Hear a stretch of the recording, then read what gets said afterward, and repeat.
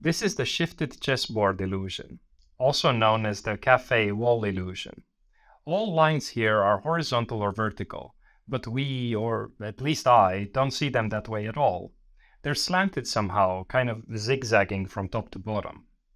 Today I'll teach you how to code this effect using vanilla JavaScript and HTML canvas.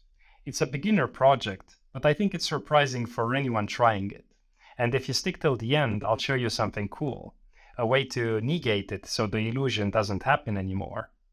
Coding with Radu. Let's code now.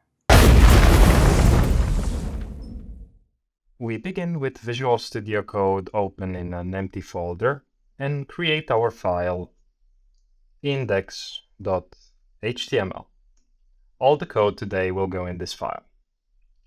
Here we define a canvas element and we give it an ID of my canvas, a width of 900 pixels, a height of 600 pixels, and let's give it a background color of blue, like so. Let's open this file in a web browser. I'm going to use Google Chrome, and it should look like this. But I would like to place it in the middle of the screen here. So let's modify this style a little bit and add a position absolute, a top of 50% and a left of 50%. Save, refresh, and now the top left corner is in the center screen, so we also need to translate this rectangle half its width towards the left and half its width towards the top. We do that using transform, translate, -50%, -50%. Refresh, and the canvas is in the center screen. Now we're going to start writing some JavaScript code. So I'm going to go here below and begin a script tag. Let's close it so that we don't forget to do it later. And in it, we're going to access our canvas context. I'm going to call it CTX. And it's going to be the 2D context of the My Canvas element. We'll use this to draw on the canvas.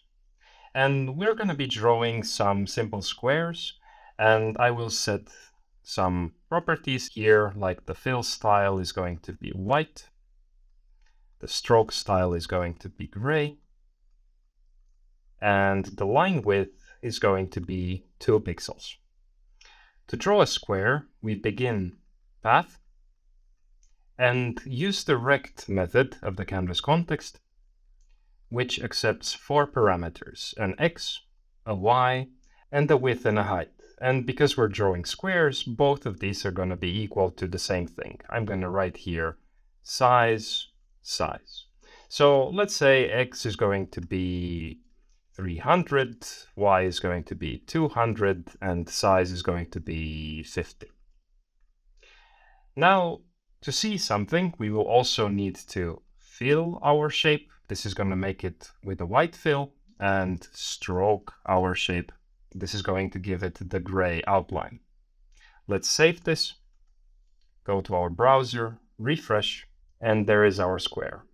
300 pixels on the X, 200 pixels on the Y, 0, 0 is in this top left corner, and the size is 50 pixels. Now we're going to be drawing a lot of these squares, so we will extract this as a function. And I'm going to call it draw square, and it will take parameters the x, y, and size. That means we won't need this line here anymore, and I'm going to indent everything to the right, like so.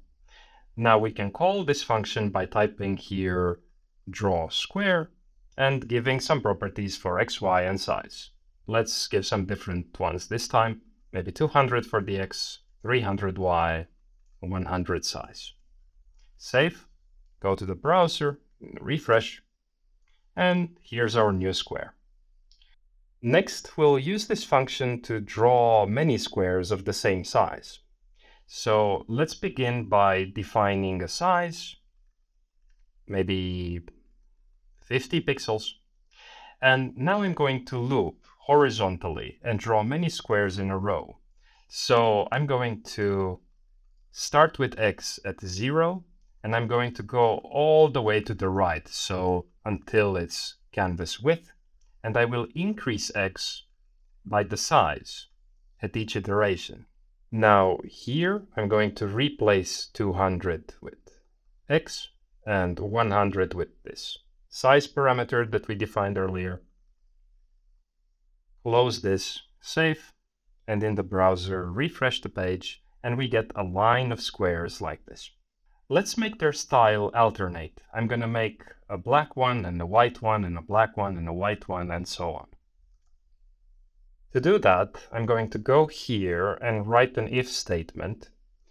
If x divided by the size, so this is going to be now 0 for x is 0, but then x becomes size, so x divided by the size is 1.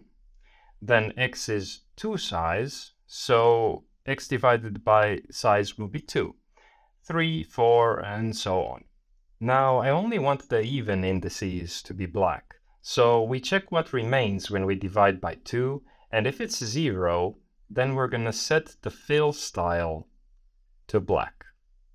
Otherwise, we're going to set the fill style to white, like so. And we actually don't need this fill style here anymore since we're setting it now below. Let's save this, and in the browser refresh, and you can see now the colors alternate. Let's make them now cover the whole screen, so we're going to loop for y as well. And in the code here we will put everything inside another for loop. For y is at 0, going until the canvas height this time, also increasing by the size. And everything here goes inside this for loop. We need to change this hard-coded 300 into y, save, refresh, and we get this. But it would be more interesting if we offset some of these rows to the left by 1 unit, making a checkered pattern. Let's see how to do that. I'm going to define here an offset. It's going to be 0 in the beginning. And every time I finish drawing one row, I'm going to change this offset. I will set the offset to be size minus the offset. And think about it. Offset is 0 in the beginning, so when it changes, it will become size. Then in the next iteration, offset will be size minus size, so 0 again. Then offset becomes size minus 0, so size again, 0 size, and so on. We will use this offset here for the x and say minus the offset, so we translate this row to the left.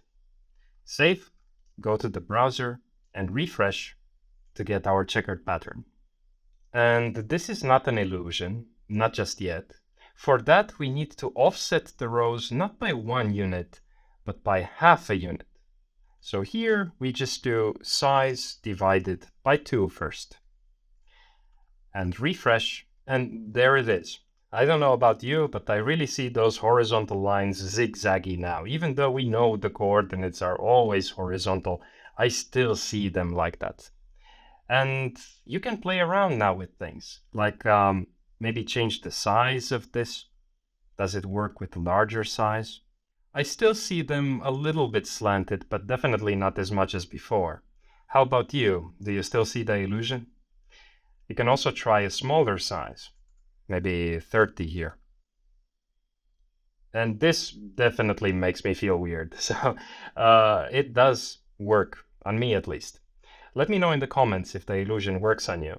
And now I'm going to show you, hopefully, how to make it stop working. And it's an interesting thing, not many people know.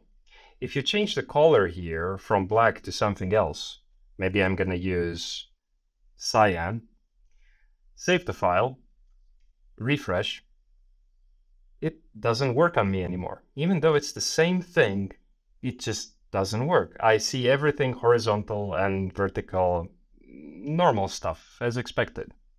How about you? Do you still see the illusion, or is it normal now? This happens because the contrast is not as powerful now as it was previously. Try playing around with different colors and let me know which ones work for you and which ones don't. See you guys.